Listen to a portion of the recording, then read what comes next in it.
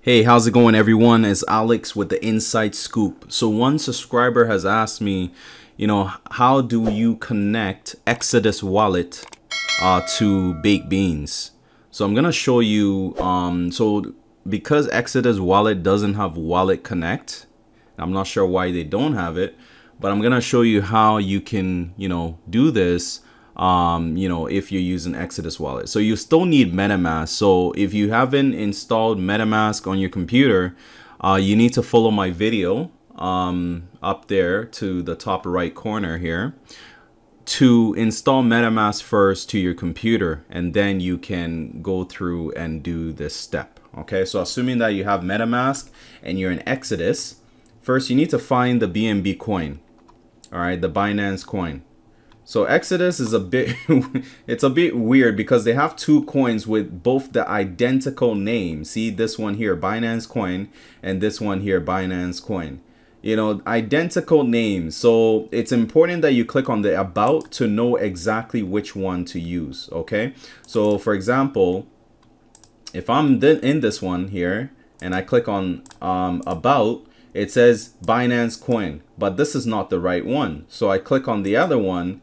Right after typing in BNB here, I click on the other one here and I click on about, and it says Binance Smart Chain.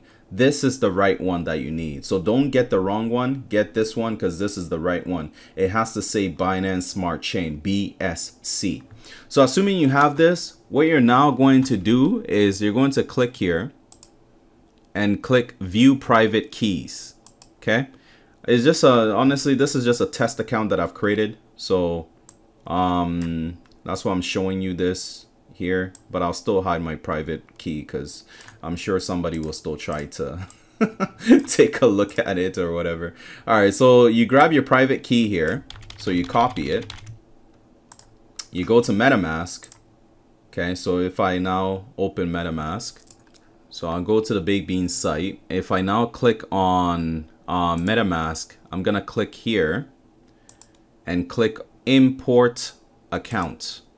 Okay, now it's gonna ask me for the private key. I'm gonna paste in that private key I got from Exodus. I'm gonna click on import. Boom. That's how simple as it is. So once I have this account now here, all I gotta do is click on connect here.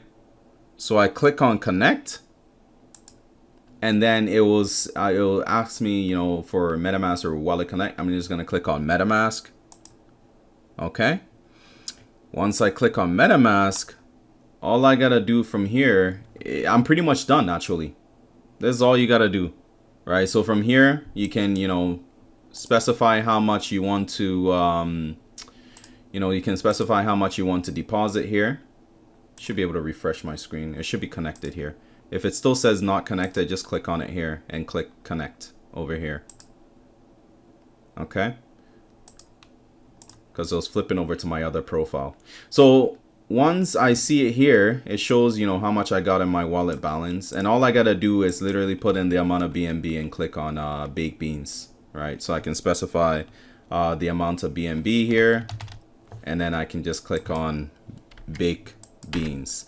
So that's pretty much it, man. That's how you connect over to the MetaMask, the Exodus over to the MetaMask, and any transactions you do here in MetaMask will be reflected in your Exodus wallet. So if I were to, let me see if I can just do 0.001 Baked Beans. Okay. So I'll just click on Baked Beans here. Okay, so I'm waiting for that to complete.